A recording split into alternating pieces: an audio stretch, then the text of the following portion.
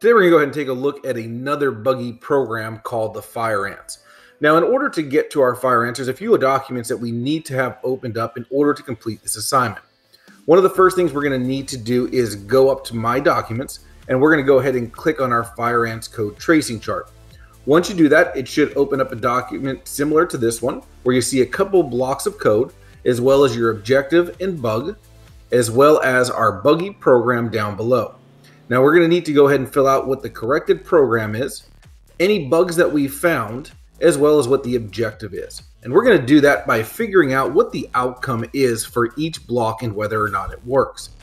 Once you have your code tracing chart opened up, the next step is going to be to import that Fire Ants hex file into your MakeCode environment. Now, in order to do this, we're going to go ahead and scroll down to the bottom of the page, and you're going to see that you have that A14fireants.hex file. You're going to want to go ahead and click on the download button. And once you go ahead and download it, remember it's going to download that into your download manager under your recent files. Now, in order to get that into MakeCode, we're going to go ahead and click on that MakeCode link, and that will open up the MakeCode learning environment. From here, you're going to need to go ahead and click on the import button, and then you're going to go ahead and find that Fire Ants file and bring it into MakeCode. Now, once you do, you should see it located on your dashboard under My Projects, and we're going to go ahead and click on that and open it up. So the first thing we want to do is just simply observe what the program does. So this is an on start. So once the program is initialized, what should happen is that on start should be triggered, and therefore it should run the remaining bits of the code. However, I didn't see anything work, and that may be a bug in the program, or it may just be a glitch when we loaded the program in. So let's go ahead and double check. Just hit that refresh button, and let's see. Nothing happened again. So obviously there's some bugs in our program, and we need to figure out what they are. So the first thing we need to do is find out what the objective of this program is. What is it supposed to be doing? In order to do that, we're going to go ahead and click on that comment box right on the onStart event handler. We'll expand that out a little bit, and we're going to see that this tells us that the microbit person will do a short dance on the LED grid 8 times and then end on the first dance move.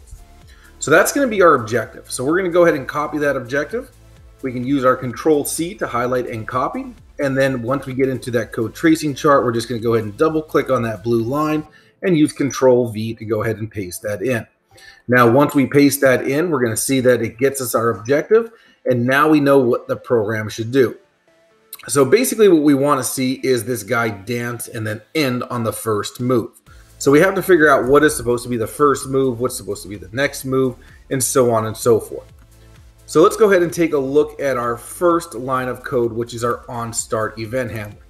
Now remember that when we look at that onStart event handler, what that should do is basically trigger our program to run once it is initialized. So now that we know what event handler we're using, we can go ahead and put that in. And you can see if you hover over the blocks, it should tell you what that event handler is doing, and it's telling us run the code when the program starts. So let's go up to our Fire Ants code tracing, and we're going to go ahead and type that in. Runs the program when it starts. Now, we may tend to think that this isn't working because when we go ahead and initialize the program, nothing is happening. It doesn't necessarily mean that the program's not being run. And we can double check that by going under that debug, under the emulator there. And that's going to put us into our debugger window. And we can go ahead and use that snail mode there to go ahead and slow our program down. Now you can see that once the program initialized it, it already left that on start, and now it's sitting on this repeat loop. My feeling is that it's repeating for 0 times, so that's why we're not really seeing anything here. So our onStart is working. So we can go ahead and exit that debugger window, and we're going to go back to that code tracing chart, and we're going to go ahead and type in there, yes, it is working. Now our program still isn't working, but at least we know our event handler is. The next step is to check this repeat loop.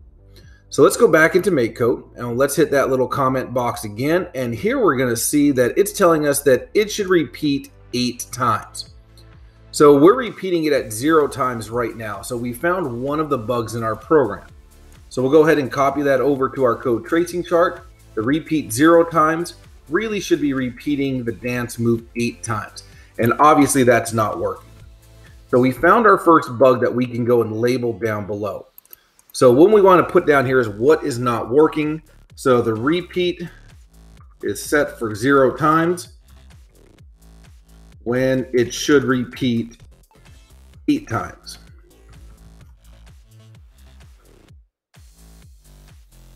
Now we have that typed in there and we're ready to read over that. Repeat is set for 0 times when it should repeat for 8 times. So now we can go back to our program and correct that mistake. And then we can go ahead and see if it does what it's supposed to do. So let's change that repeat from 0 over to 8. Let's see if that does anything for us. And in this case, when it is initialized, we'll go ahead and hit that play button and we should now see something appear on the microbit screen. Now you may think that you're done, but we have to look at what that objective is. The objective is telling us not only should it dance 8 times, but it also needs to end on the first dance move. I do see some comment boxes on those show LEDs. So let's take a look at what the first one says. That's telling me that that's the first dance move. And my objective is telling me that my program should end on the first dance move, which it is not. So we do have another bug here. But let's go ahead and take this and we can go ahead and put that in for our show LEDs. The first dance move, it did work. We did see the first dance move. Then we have our second dance move, and we can check that by hitting the comment box. It tells us that's the second dance move. There we go. And from there, we can go and type that in, and we did see the second dance move. The problem that we have here is that it's just not ending on the first dance move. So we have another bug in our program that we're going to go ahead and add. So we can go ahead and say program is ending on the second dance move when it should end on the first dance move.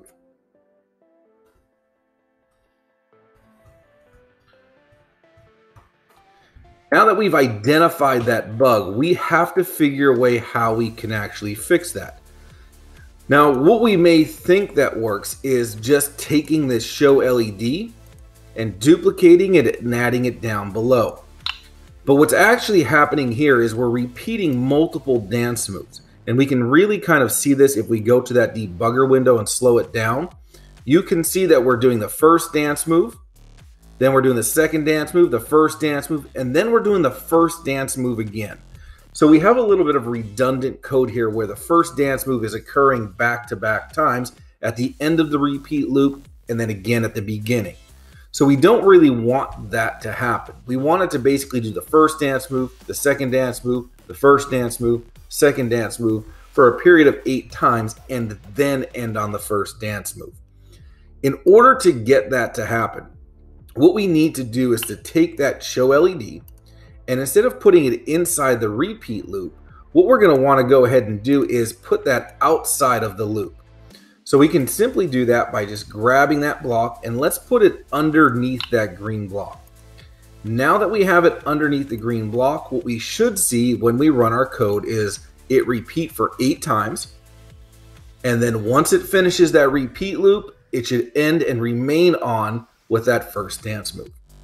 So now that you've debugged your second code, the last step is to go and take a snapshot or a screenshot of our corrected program and add that to our code tracing chart. So remember, you can simply go ahead and right-click, select snapshot.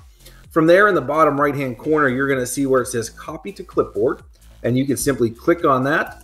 And then on your code tracing chart, you'll need to go down to the bottom, and we're going to go ahead and paste that in. Now, once you have that program pasted in and everything is completed, you'll want to go ahead back into your Schoology and make sure you submit your assignment.